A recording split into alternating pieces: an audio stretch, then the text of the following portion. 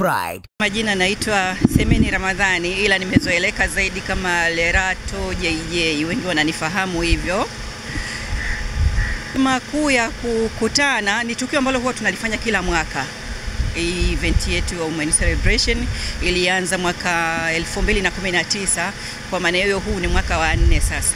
Lengo letu kuu huwa ni kutukutanisha wanawake, kujadiliana kuhusu changamoto zetu, masuala ya uchumi, kiafya, kuelimishana na kingine na burudani pia. Unajua mara nyingi tunajifungia ndani, tunalia tukiwa ndani tu, lakini tunapotoka na kuweza kukutana watu tofauti tofauti, kuna namna tunabadilishana mawazo, ujuzi, na pia kwa kuwa tunakuwa na wazungumzaji, yani wale wanenaji, kwa hiyo huwa wanakuwa wanagusia mambo mbalimbali.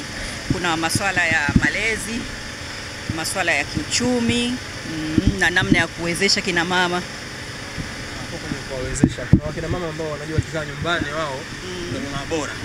Wakati kumbe kujichanganya kwenye majukwaa huko inasaidia. Sasa unawaambia nini wale wakina mama wenye akilio kama nyumbani ili kutumia kama hizo? Na washauri tu kwamba zinapotokea event kama hizi wasibweteke wala kuhofia, kwa sababu unapotoka kuna vingi zaidi ambavyo utatoka navyo na wala hukutarajia. Yani kwa vyovyote vile unavyohudhuria event za kina mama, hautatoka kama ulivyokuwa umekuja. Yapo ambayo tu yataujaza ubongo wako, na kuna namna utapata njia kutokana na yale ambayo labda ulikuwa unajiuliza au yale ambayo ulikuwa unayahofia. Kwa hiyo ni vizuri zaidi wawe wanatoka na kujichanganya na kina mama wenzao pale ambapo wanaposikia event za kina mama. Mimi naitwa Mwazani Babu, nikiwa kama katibu kwenye Women Celebration Tanzania. Katibu tunajua ndo kila kitu, yeye ndo ana arrange, anaandaa kila kitu. Una umuhimu gani wa kina mama kuwa kwenye majukwaa kama haya kuweza kujiinua kiuchumi, lakini pia kuelimika zaidi na shughuli mbalimbali? Umuhimu ni mkubwa sana, na ukizingatia wanawake katika mfumo ya zamani tumezoea kukaa ndani na kuwapokea tu wanaume na kufanya mambo ya kifamilia, lakini mwanamke huyu anapokaa ndani anakosa mambo muhimu ya msingi ya kuendeleza malezi ya mtoto, kiuchumi, kujikwamua katika mahusiano. Kwa hiyo unakuta yule mwanamke anakuwa dormant, kichwa chake kinakuwa kizito, hana kitu kingine anachokifikiria. Lakini hizi event zinampelekea mwanamke au mtoto wa kike ambao anajiandaa kuingia kwenye maisha ya kuwa na mume, yanamsaidia kujifunza vitu mbalimbali, kwa sababu huku tuna wadau mbalimbali ambao wanatushika mkono katika kuelezea vitu muhimu vya msingi, kwa mfano malezi ya watoto, mahusiano, biashara na mifumo yake, jinsi ya kukuza mitaji na jinsi ya kuendeleza biashara yako isife. Hapo kwenye kukuza mitaji kuna kitu kinasemwa kwamba asilimia kubwa ya kina mama mtaani wanatumia simu kwa kujifurahisha, lakini simu tunajua ni fursa kubwa kuweza kujiinua kiuchumi, sio kina mama, hata wakina baba. Nini wanatakiwa wakina mama wafanye kuweza kunufaika na hizi mitandao ya kijamii?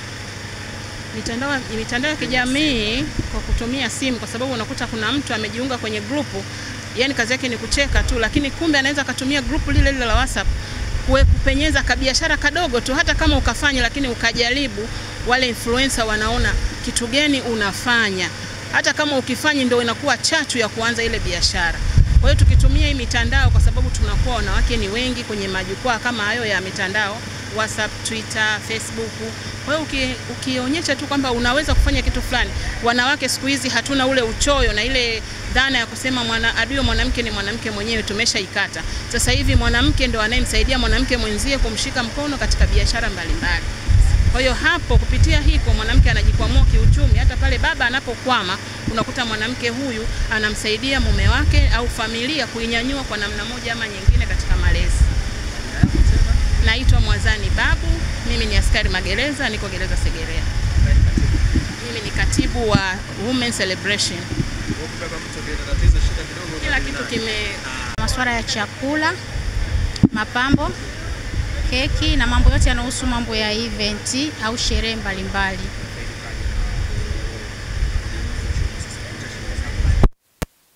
Nanufaika nao kwa sababu moja, ninapohudhuria event kama hizi au ninapodhamini event kama hizi huwa napata mwitikio wa watu, na maana katika kujitangaza biashara yangu. Kina mama kutumia maendeleo ya teknolojia kuweza kujiinua kama una biashara au unawaambia nini wanawake wengine? Nawaambia tu watumie simu zao vizuri kwa sababu unaweza kuweka bando lakini ukalitumia kwa vibaya, lakini bando hilo likakuingizia chochote. Binafsi mimi na posti biashara zangu mle, najipatia wateja mbalimbali kupitia mtandaoni. Jina langu Latifa Piusi.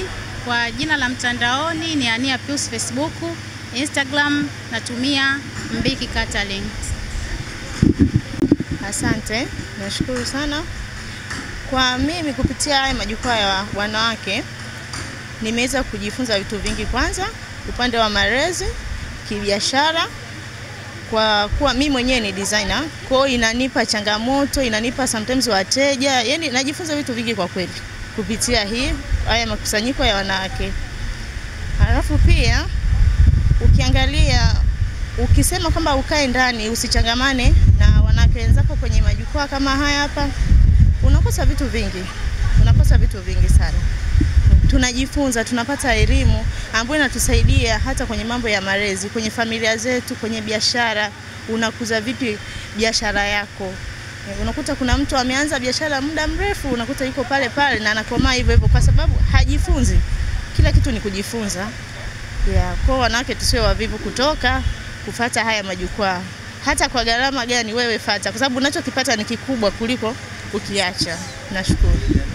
Mkuu wa chuo cha The Amazon chenye usajili wa NACTIVATE anawatangazia umma na vijana wote waliohitimu kidato cha 4 kujiunga na kozi fupi na ndefu zenye fursa za ajira. Kozi zitolewazo ni Hotel Services and Operation Management, Hotel Housekeeping, Hotel Food and Beverage Service and Sales, Hotel Front Office Reception, Hotel Food Production and Cookery, kozi ya utengenezaji wa keki, uokaji na upambaji, kozi ya urembo wa nywele, uso na kucha, makeup and hair dressing, tourism management and tour guide, mafunzo ya udereva, secretarial course, kozi ya uhazili level 1, 2 na 3, computer application courses, internet and typing speed, graphic design, Adobe packages, accounting package, kozi ya Kiingereza. Tembelea matawi yaliyoko Tegeta Kibaoni Azania, Mbagala Rangi 3, Mbezi Luis, Ukonga Banana, Makumbusho Stendi, The Amazon Driving School Kibaha, The Amazon Driving School Kigamboni Ferry, The Amazon College ni kisima cha mafanikio.